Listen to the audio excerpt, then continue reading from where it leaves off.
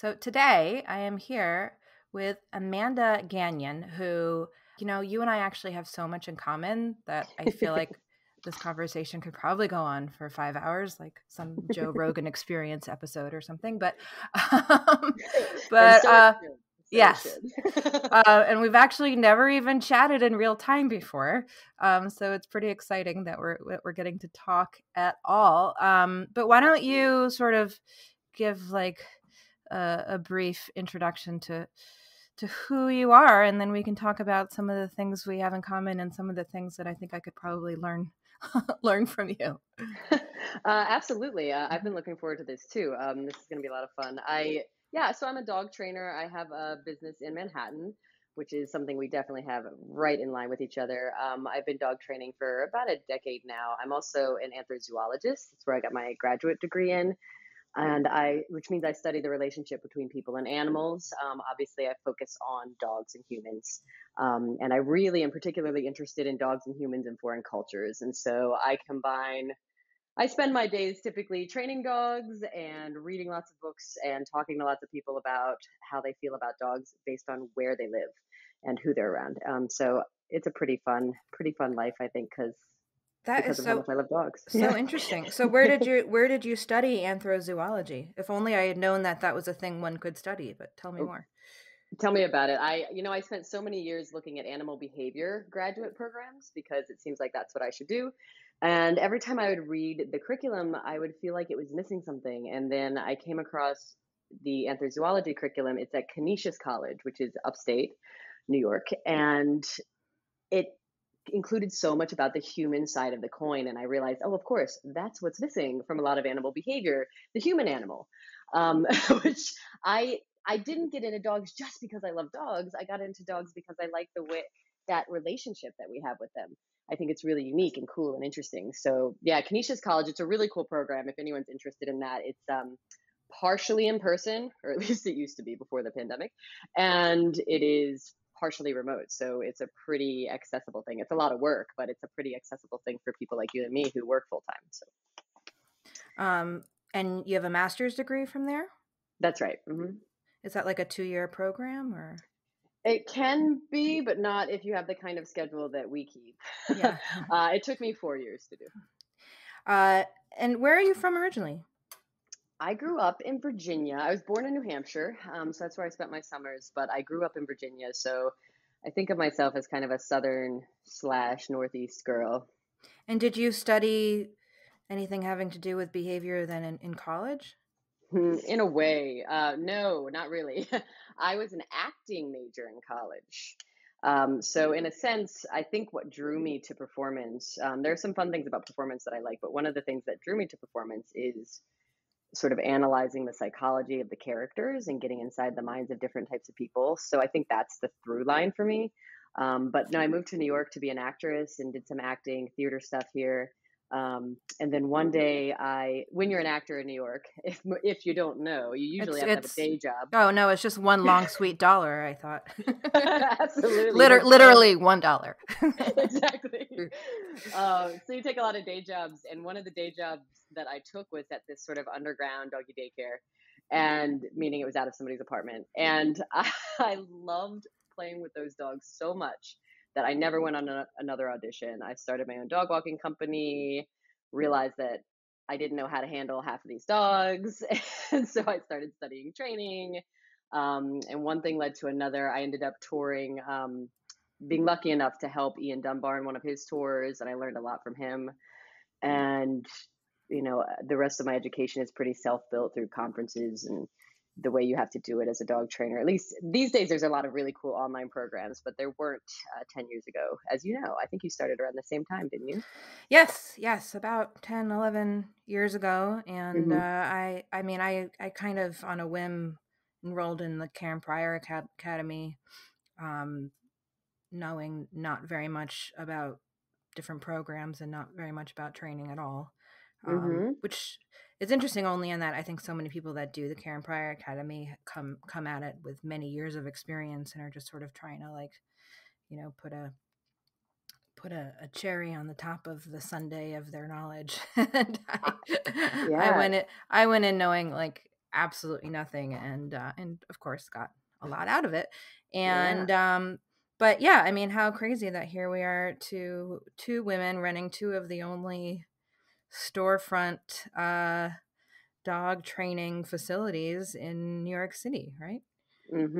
Starting around the same time. I didn't realize that Karen Pryor had a academy 11 years ago. That's the first time I knew. I mean, I know about them now, of course, but I feel like I didn't get a sense of them until more recently. That's awesome that you found that. What a great place to start your career. It's one of the Y- best. Yeah, I think I Yeah. was really lucky, but also, there's so much, like you said, there's so much education that you can get from resources that are out there, conferences, books. But hmm I don't think I would have known about any of those things if I hadn't done the KPA program. Like it kind of like set me on a path to figuring out what I needed to do, what I wanted to learn. Um, Yeah, I mean, it's an awesome, probably gave you an awesome compass because I feel like back then it was, can we say back then nowadays? Back Way then back it when. was more of a Wild West even than it is now in terms of trying to figure out which teachers to follow. And I think the most important thing was finding good teachers. Because if you found teachers that didn't align with your values, you could end up training in very not so great ways. Oh, yeah. Yeah, and it was hard, and I don't know if you found this, but I found it was very hard to I mean, just talk to people. It was hard to find like anywhere to apprentice, and it was hard to find hmm any kind of mentor.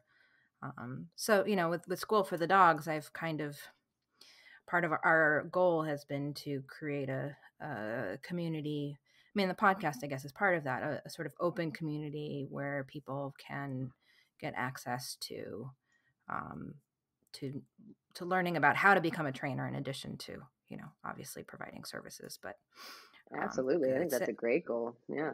So we could talk about a million things all day long because we both are these crazy dog loving science nerds who run storefront businesses in New York City and probably uh, each work 20 hours a day. But the main reason I wanted to talk to you is because I know that you, like I, have a toddler, but you're a little ahead of me. Your daughter's 3, is that right? She's 3.5. That's right. And mine just turned 2, and I feel Oh, like two.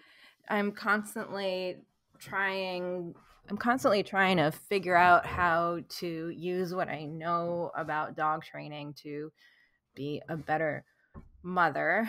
Um, and I don't think I'm doing the worst job, at least, or, at least she's a very resilient child. But I definitely have some areas where I feel like I could use some coaching. And I think B.F. Skinner said something like, the best math teacher for a first grader is a fifth grader, or something like that. So I Oh, thought I maybe love that. I've never heard that. I thought Yes. maybe as someone slightly more ahead in the game, you might be able to provide some insight. So, I mean, do you find yourself? Her name is Savannah, is that right? Savannah. Yeah. What's your daughter's name? Magnolia. Oh, that's beautiful. So Oh, awesome. we both have these like hippy dippy names for our little girl. I want to name my child after nature. I want her. Nature man. Exactly. or I don't know, like a drag queen or something. Right. They could both be like your original, your first street name and your last name. You Exactly, remember that exactly. thing? Yeah. Yeah. So I mean, do you find yourself thinking about anthrozoology as you're raising Savannah? I mean, constantly, I think because of what you said about being kind of a science nerd and so I kind of constantly think about it, and when I sit down and actually try to focus on it, I think, for me, and this is really going to sound hippy dippy, but dog training and behavior and looking at human animal cultures is kind of a way of life in the Oh, same way totally, that yeah. I also do martial arts, and it becomes a way of life, and there's something Mm. about dedicating yourself to uncovering truths in one area of your life that can kind of at least worthwhile truths that I think we can spread across all areas of our life. And of course, with our kids, we're focusing a lot on their behavior and trying to help them develop good behaviors. And a lot of what we do as dog trainers is try to help puppies develop good behaviors. And so Mm-hmm. obviously, I think about it all the time. In the thick of something, I don't always consciously go, "Oh, what dog training technique would be good here?" I Mm-hmm. wouldn't say I do that, but oftentimes when I'm reflecting on things, I do. I mean, because and it's not a secret that even when I'm training people at my facility, I always use the same techniques on the people that I use on the dogs.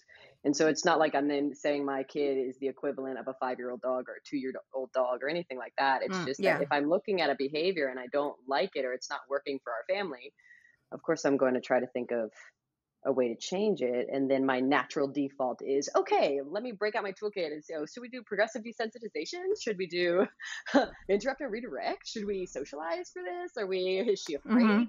What's the function of this behavior? Mm. So I really do think about that a lot. I It's really interesting. do. My mother said something to me the other day about how about using dog training techniques in parenting, and I thought to myself how I think she said it in a way that she thought I'd be defensive about, like, you know, of Hmm. course I don't treat my child like a dog or something, but I realize I don't think of it so much about using dog training techniques with my daughter as much as I think about it as using what I know about behavior Hmm. that I've learned through dog training with my Hmm. daughter. But I know that there are people who learn about behavior in many different ways and apply it in many different ways. And Yeah. it's just a different application. Yeah, and I totally agree with that. I think you're thinking about changing behavior, and so or just even observing behavior. And so it doesn't have to be about using dog stuff on your kid.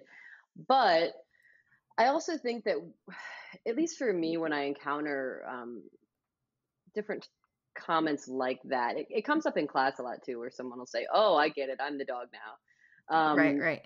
Or You know, you're training me. training me. Aha. Um, for me, and this is maybe a slightly different philosophical conversation, but it's worth mentioning that I don't necessarily think there needs to be a hierarchy Mm. between different species where we say, oh, well, because the implication there is that if it's funny that I'm using a dog training technique on a human, then that's because we kind of devalue dogs.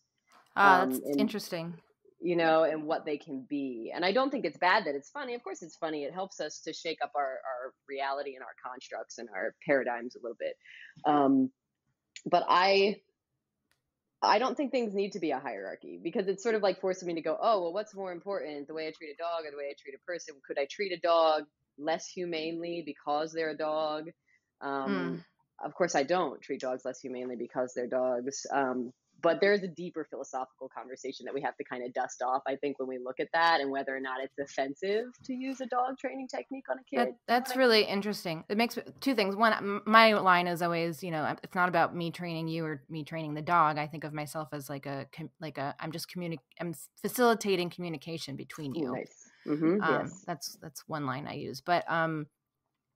Uh, but the other thing I was going to say is, as a former journalist, one thing that always drives me crazy, and I think I've actually talked about this on the podcast before, is like the lead that you see in so many stories about pets. That's like something along the lines of like, Caroline woke up to the smell of lavender and then was accompanied to the spa and had her nails done Oh and boy. then took took a movement class. Caroline is a King Charles Cavalier or Yeah. something like that. Caroline is a dachshund, where it's always like, of course it's always in those stories, like if you read the headline you will have known it was about a dog, but the way that it's and then the conceit of said article is usually about how ridiculous it is that people pamper their dogs in a way that Mm-hmm. would normally be for humans. Anyway, perhaps like Mm-hmm. also maybe another conversation, but I get what you're saying, where it's like, it's not like a value judgment. if you're using what you know about the science of behavior on one animal or another. It's just science. Right. It's just science. And we'd be foolish. We'd be truly foolish to spend our lives studying behaviors and doing some of the nerdy things we do, like sit and just watch behavior and take notes and try to figure out what was the antecedent and what was the behavior and what was the consequence of that behavior and is it consistent. And we spend all of this time training our observation skills so that we can look at a dog or look at a person and a dog together and figure out what's going on there. If we were then to just like pack that up and leave it at work and come home and not use that observation skill on our children and our family, that wouldn't make any sense to me. Of course I'm going to use that. So I honed it for a reason. Yeah. Here's one issue that I'm having that with my daughter that maybe you can shed some light on. And I know we emailed a little bit about this. So we don't have we're not very good at routines, I feel like, in our household, partially because like both my husband and I, we run our own businesses. I think working from home also doesn't help like with us setting clear boundaries, and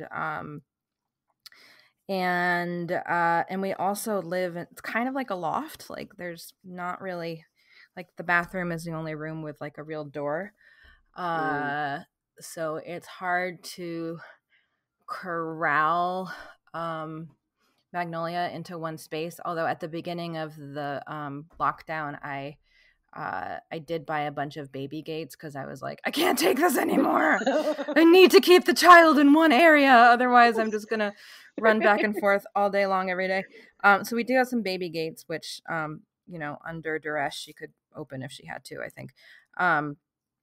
But and she's not in a crib anymore. She's like in a twin size bed because she was like not okay with a crib. And part of the reason we got a twin size bed is because like she'll really only go to bed if one of us is like lying down with her. So all of this is to say our bedtime routine is like the worst part of my day, and really the only thing that seems to work is just letting her stay up as long as she wants until like, and sometimes that just means like the whole family is watching. Oh my God, I've seen everything on Disney Plus. I'm like, me too.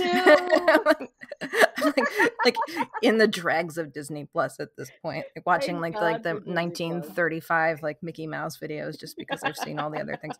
Or like, so basically just like letting her stay up until like she absolutely can't keep her eyes open anymore, which is probably like the most peaceful way things go. Although of course it means like there's no evening adult time, or like lying in bed with her, fighting with her about wanting to like look at the phone, or sometimes she'll read a book but then she'll get obsessed with like wanting to turn the light on and off 500 times, or she'll like run to get daddy because she needs a refill of her bottle, or the latest is she'll start saying she wants to sit on the potty, which is like a really clever ploy, I think, she's figured out. That one. Like if the grown-ups let me sit on the potty, then I won't have to go to sleep. Right. And it just really sucks. And so I'm curious to hear how you approached. Yeah, I mean, look, you're not the only one who struggles with sleep stuff. There is, I mean, I think if you ever want to know if a large number of people, like if you ever want to know if a large number of people is struggling with an issue, just like go to the bookstore or Google on Amazon how many books you get on that particular subject. Will give you a sign of like, and like books and message boards and all of the like Facebook mom groups, everybody is concerned about sleep stuff. And what I find most interesting about it when I talk to other moms is every kid, just like with our clients, right? So if we're really talking about how is this like dog training, just like with our clients, it's like every dog human dyad is different. And every kid is different, and every mom is different, and every dad is different, every household is different. And because of that, and because there's so much around sleep that is difficult, there is not a one size fits all cure for it. And so that's why you get all these, you get like the Ferber method, which is essentially cry it out. And then you've got like Right. modified Ferber methods, which are a little bit of cry it out, a little bit of not cry it out. And then you've got co-sleeping, which is just bring your kid into bed and stop worrying about it. Um, and all, all manner of things in between. And, I you want know, what I think a lot of our dog training clients want, which is like the magic wand solution that someone's going to be like, have her drink a glass of milk and then jump up and down on one leg 5 times and yell the word raspberry and everything will be okay or something. Because like, yeah, there are all these methods. And I mm, mean, well, let's talk about cry it out for a moment, because I have friends who've done cry it out, and my husband and I have moments where we're like, maybe that would have been the answer. But I feel like as an animal trainer, like, really opposed to it. I'm guessing you feel the same. yeah, I really do agree because I mean, and this is where we started chatting by email, is this cry it out thing, is because it's using extinction. Mm-hmm.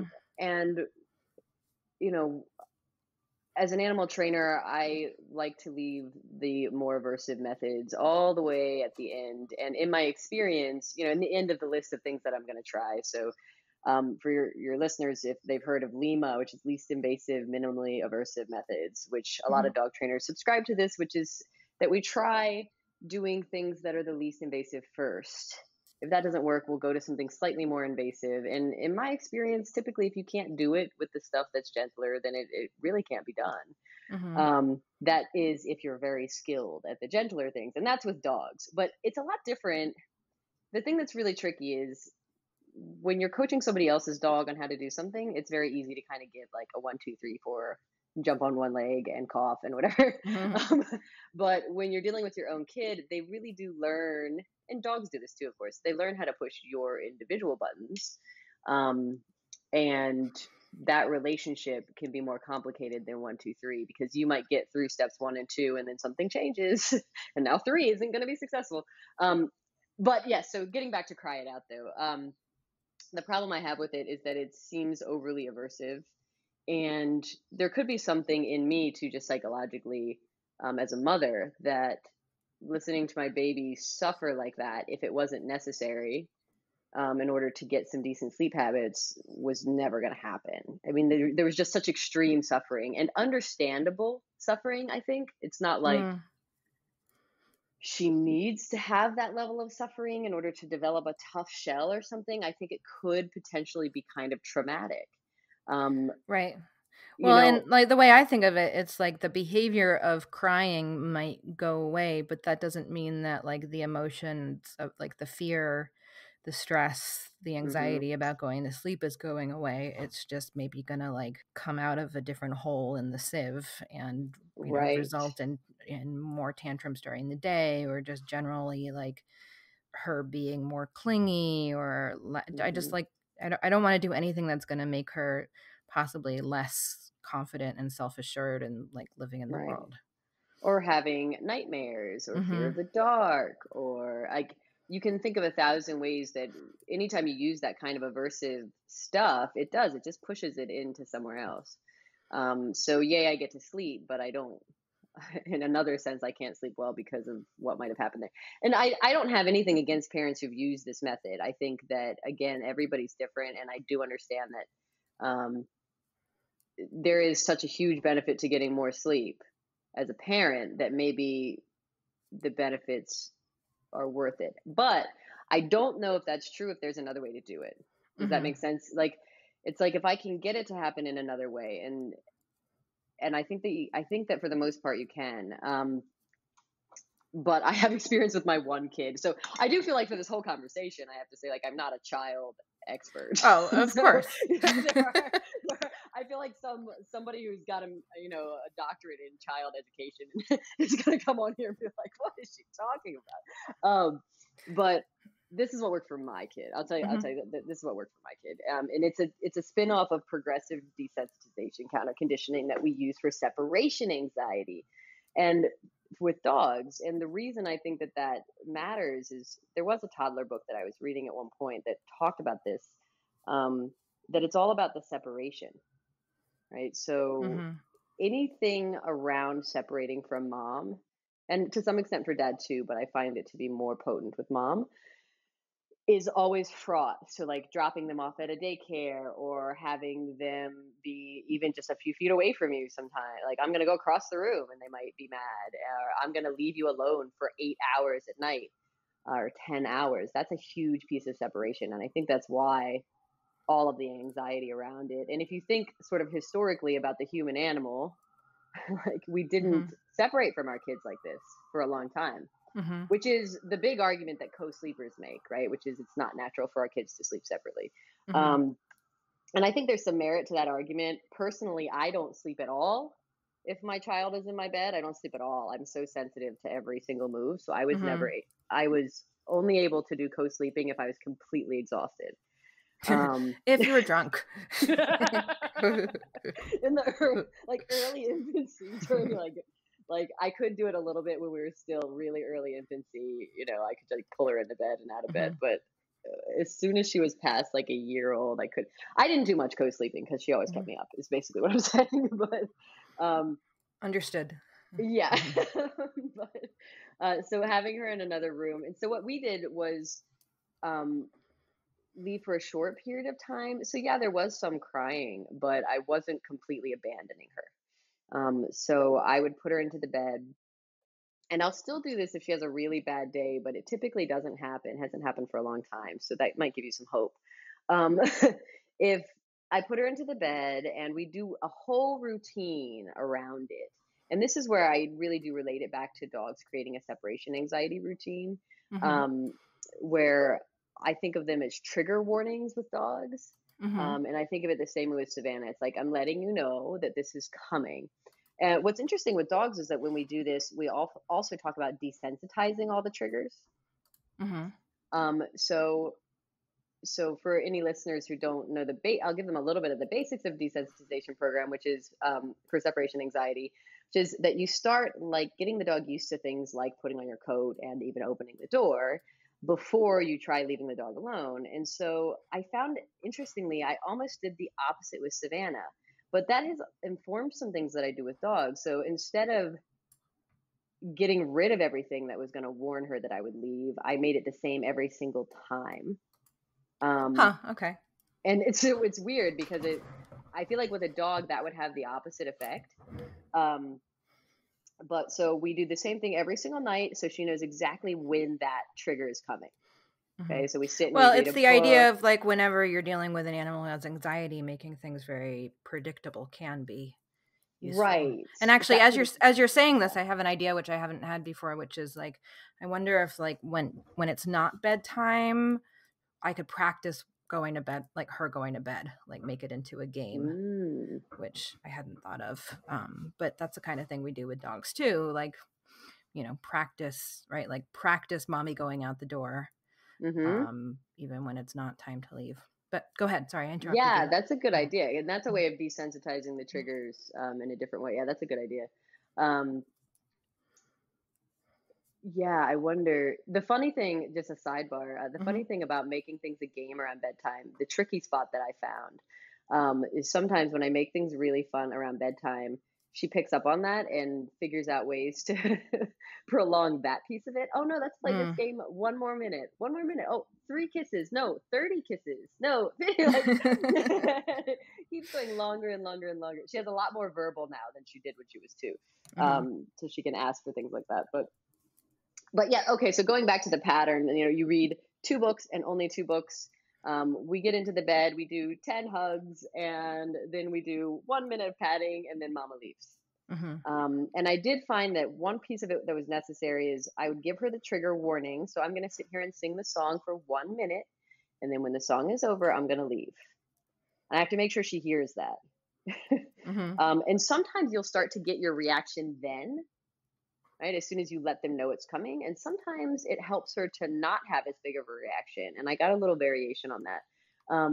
But once the song was over, then I leave. But I would leave for a very short period of time. And in this way, it's very similar to like doing separation anxiety. I'm going to leave and come right back. When you start leaving the dog alone, I'm sure you have a protocol that's somewhere along those lines, right? So you leave and then come back in. Mm-hmm. and then leave for progressively longer periods of time. That's exactly what I did with Savannah.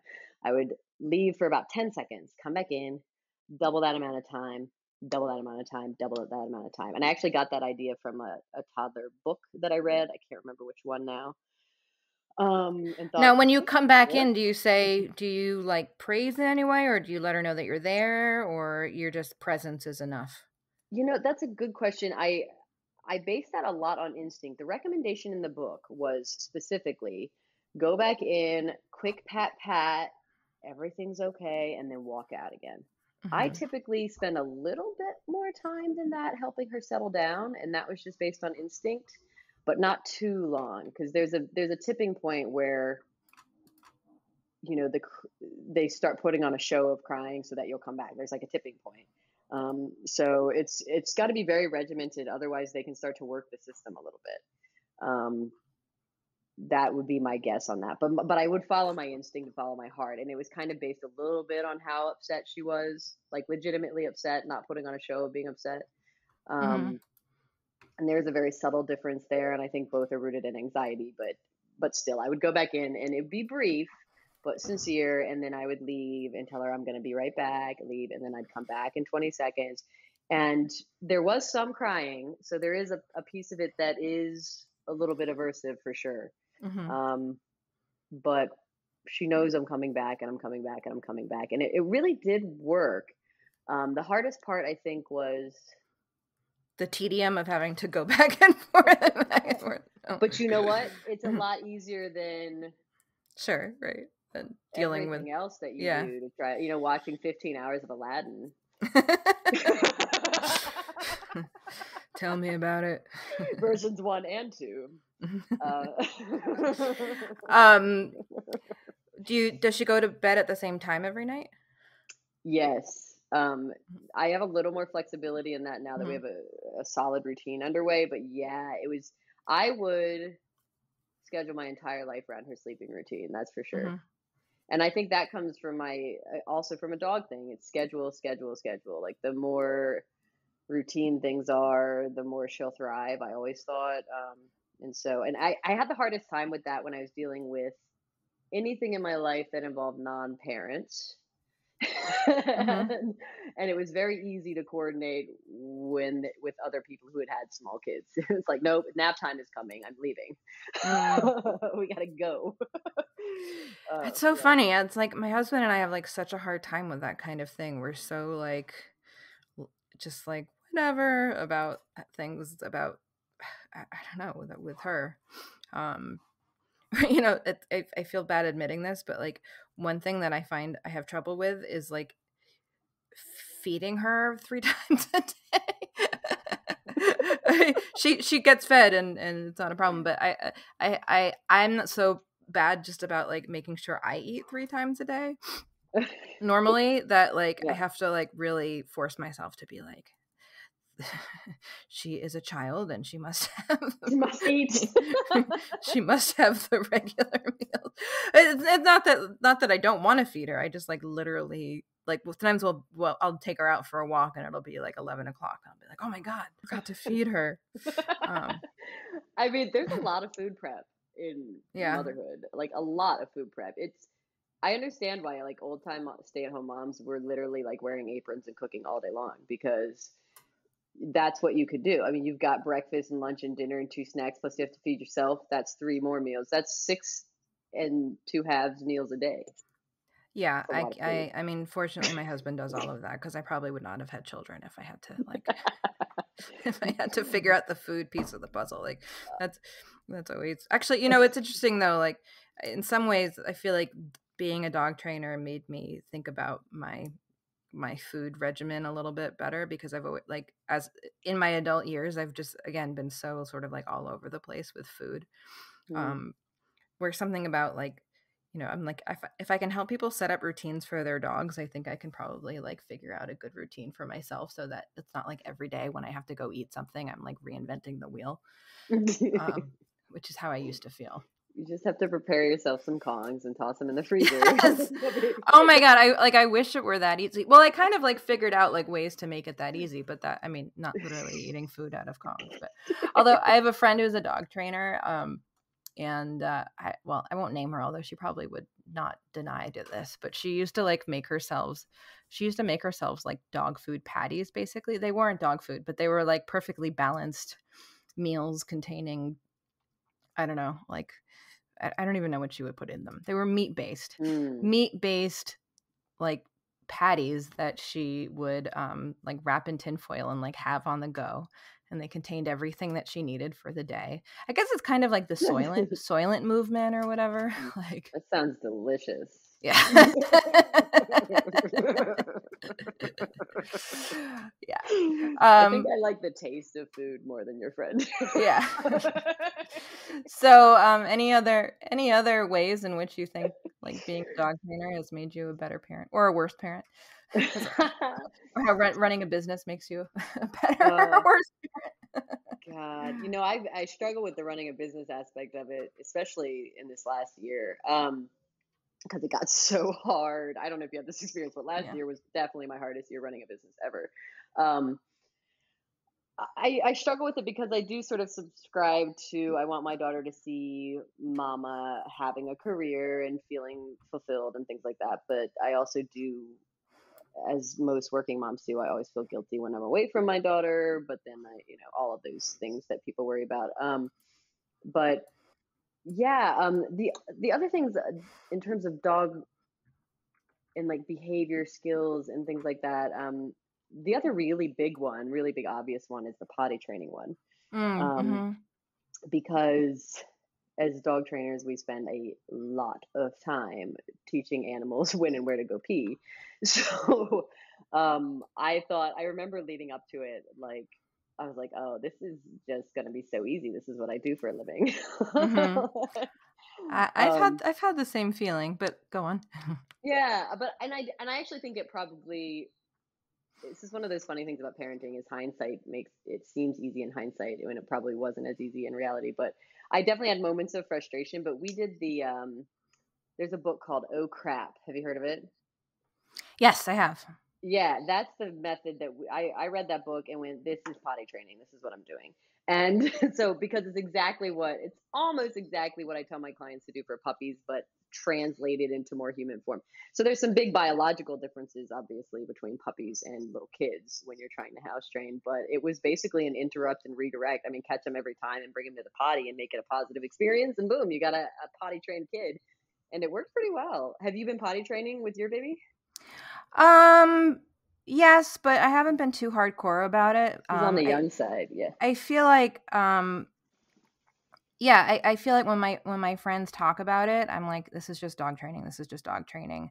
And it's funny actually, when she was very little, I was much more on top of like getting her on the potty when I thought she had to go, even though it was like she was really kind of too young, or not too young, but very much on the young side.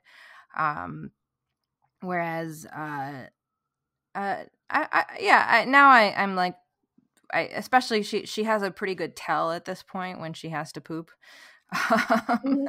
And so I've gotten pretty good at trying to get her on the potty when she has to poop, and she gets a piece of chocolate after she goes, although I've tried to be careful about, she only gets one piece. Well, she's never gone on the toilet more than like one pee and one poop a day. But I don't want to get in the trap of her peeing and pooping constantly so that she can get jelly beans kind of thing. Right.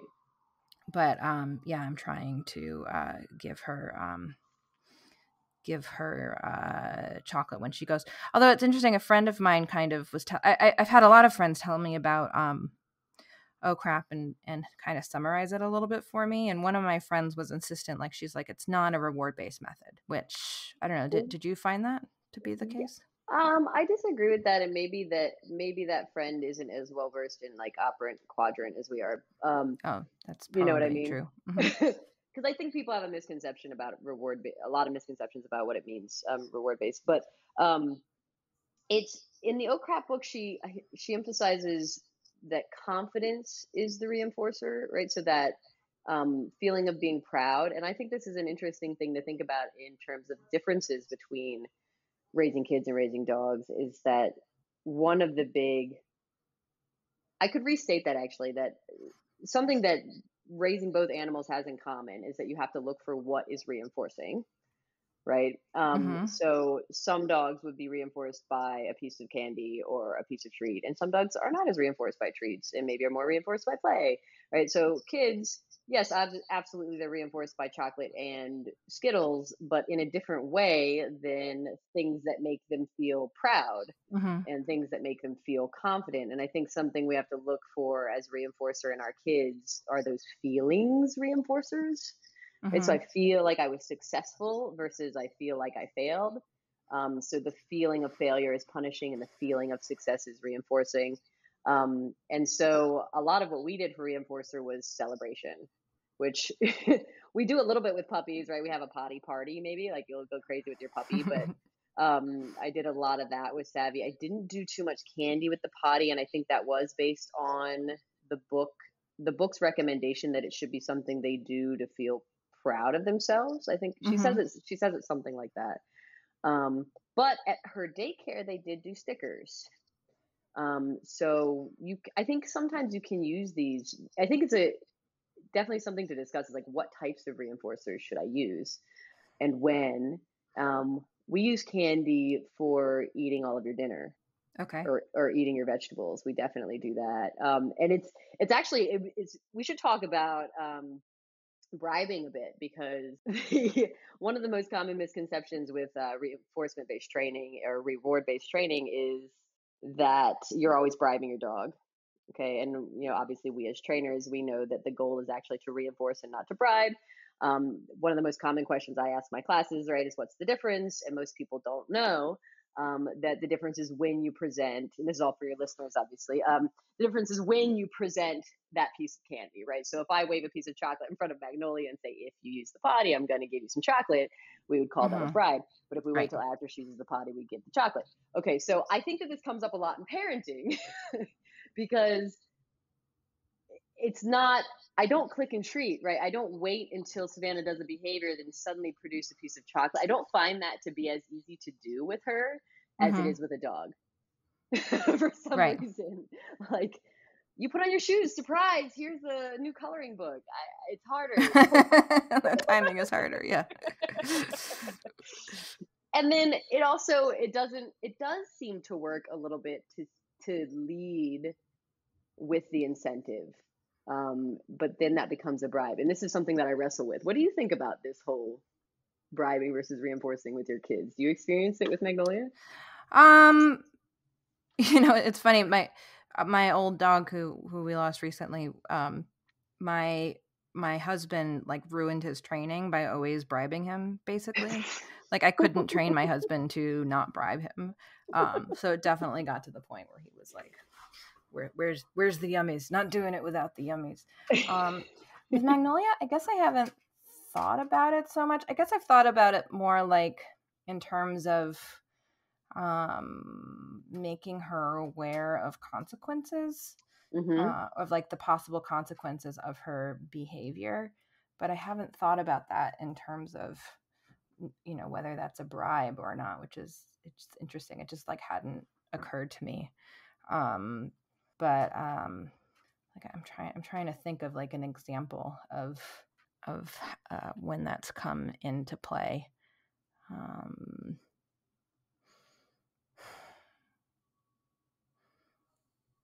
It's tricky. I I'm don't trying know. to think Yeah, of I know. something other than candy where I've noticed this. I notice it when I'm doing things. I'm like, oh shoot, I'm bribing right now.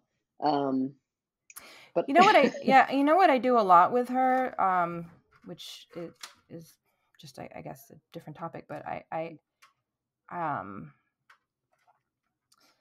I let her discover like consequences on her own a lot. Like for mm-hmm, instance, like if she doesn't want to put her coat on to go outside, I'll mm-hmm. just be like, okay, well, once we get outside, you're probably going to want to put your coat on.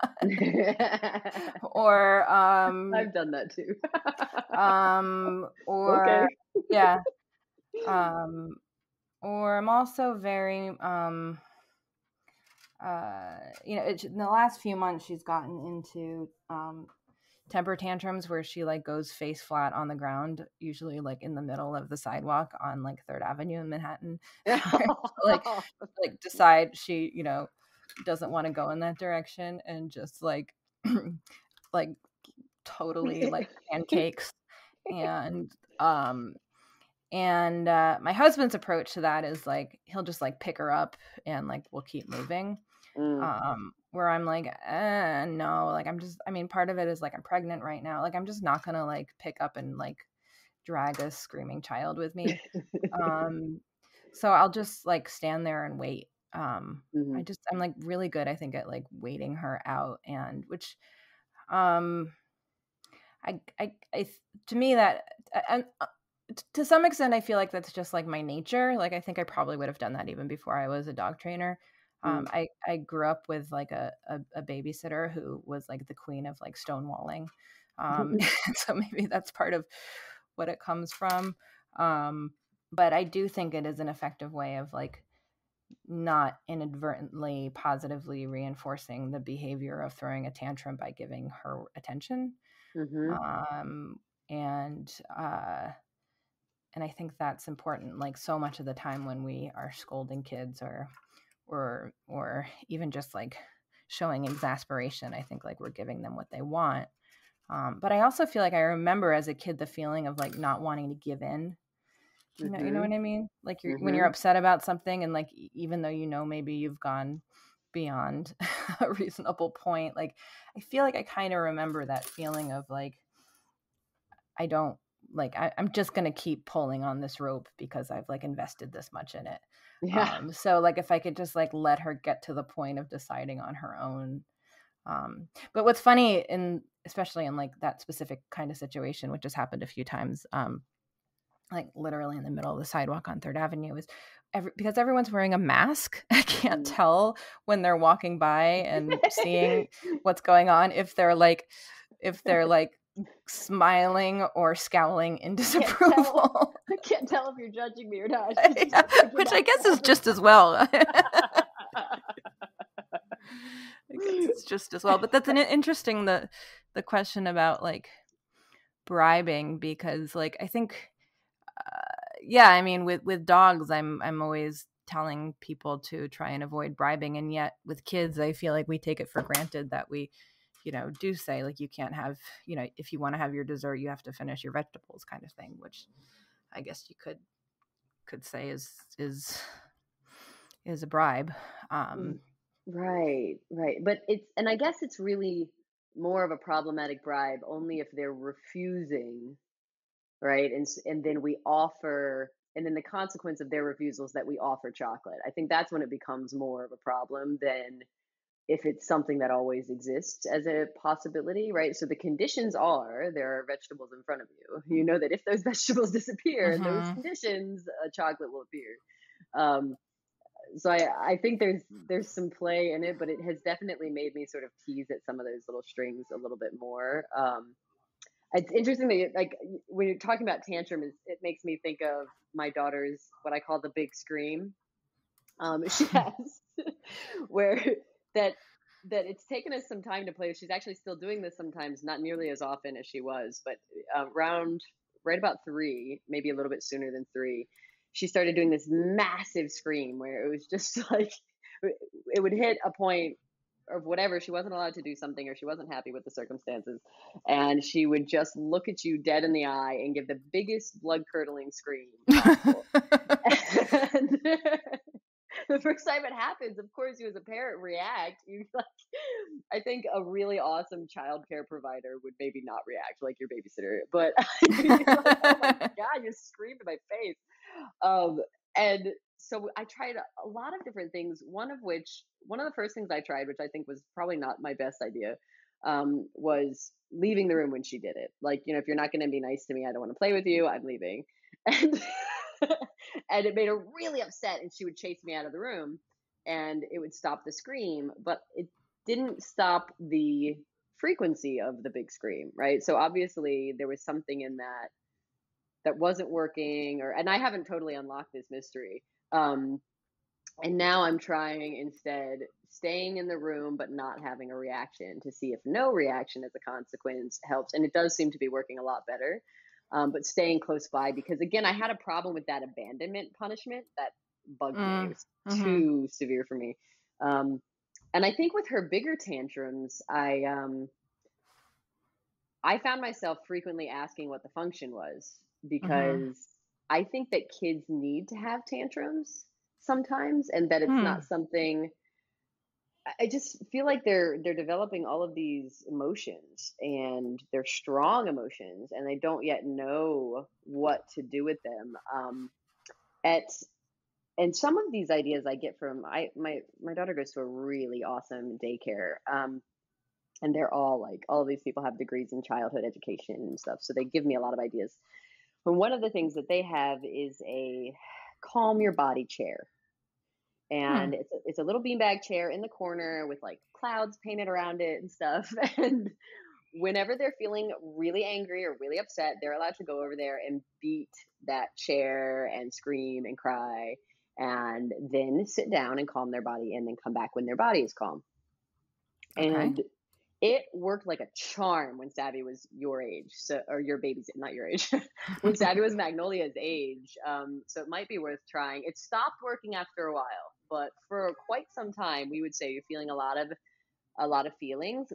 Let's go to your calm your body chair, and we just beat the chair up. Obviously, this doesn't work on Third Avenue, but Mm-hmm. it works at home, which is Mm-hmm. nice. Mm-hmm. To the point where it got to a point where I could look at Savannah and say, "Do you need to go calm your body?" And she would go, "Yes," and she would run over there and do her thing, and I could keep doing what I was doing. Oh.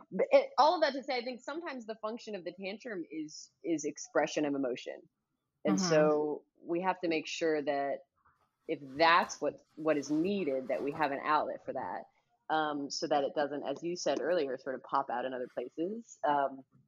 But if the function of the behavior is to get attention, then what you were saying about needing to kind of reserve that attention, have patience, and wait for some behavior you like, and then capture that behavior by bringing your attention back, I think makes a lot of sense. In that, but then it's difficult to tell which is which. Sometimes you have to kind of identify what's going on, and sometimes it's a mix of both, right? Um, so they don't make it easy on us. Damn kids. Have you used a leash with Savannah? No, I haven't. Have you? Yes, and she's gone back and forth on it. There have been times actually where the leash that I use is or the harness that I use is a dog backpack that we sell in our online store or in our shop too. I love Um, and there have been times where she like actually wants to put it on. But then there's other times where she seems like she really doesn't want to put it on. But the main times that I've used it is she's really, really interested in walking the dog. And Mm-hmm. so I've used it at times. So, and she wants to walk the dog herself. It's all about like, Mm-hmm. mommy's not helping.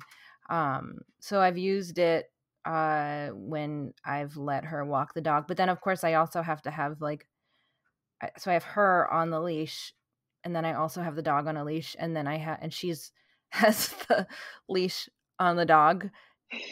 So, but I also have the leash on the dog because I don't want her obviously walking the To get dog pulled alone. over, So, right? it Yeah. ends up being a lot of leashes. You know what's funny about this? This actually is one of the most amusing things I think that highlights this sort of way we think of dogs hierarchically, like I was talking about Mm-hmm. earlier. Why would I be comfortable putting a dog on a leash, but not comfortable putting a kid on a leash? Oh yeah, You know, yeah. I think a lot of people feel like they don't want to put a leash on their child, but we would do it for all the same reasons that we would put a leash on a dog, for their safety. Like, Yeah, yeah. so I haven't used one, but in theory I have zero problem with it, and I totally would if there was any, if there was a situation. We have spent slightly less time, or probably considerably less time in the city walking around, than probably you and your daughter have, because we have a house in Connecticut. Mm-hmm. Um, So in Well, right. I mean, a Connecticut, lot of the time it feels more humane to have her like on a leash than to like forcibly strap her into a stroller. right.